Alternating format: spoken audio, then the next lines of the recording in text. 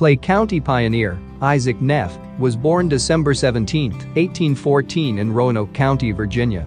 Isaac's obituary tells us that he traveled to Missouri on horseback and settled in Clay County in 1841. Like many who were drawn to this area in those early years, Isaac came in search of suitable land on which he could raise crops and livestock.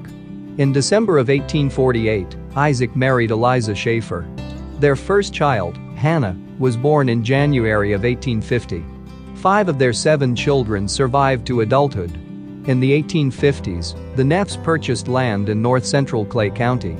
Today, that property lies east of Plattsburgh Road, 3 miles southwest of Kearney.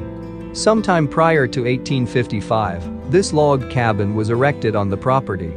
It is unknown if the cabin was built by the Neffs or by William Tapp, who had held the original land grant.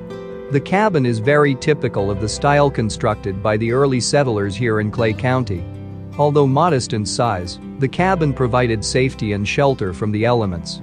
Over the years, the Neffs added acreage to their farm. At least 3 of their children settled and raised families on the Neff property. The area came to be known as Prairie Home. Eliza Neff died in 1865, Isaac in 1902. Both are buried at Fairview Cemetery in Kearney. When the property was sold in the 1960s, it had been in the Neff family for more than 100 years. A portion of the property, including the cabin, was later purchased by Anne and John Henning. This beautiful painting, which was created for the Hennings by noted artist J.R. Hamill, shows the cabin with white clapboard siding covering the original log structure.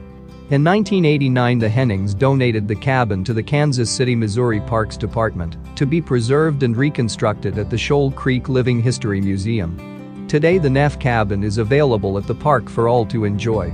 It serves as a vivid reminder of Clay County's rich pioneer heritage.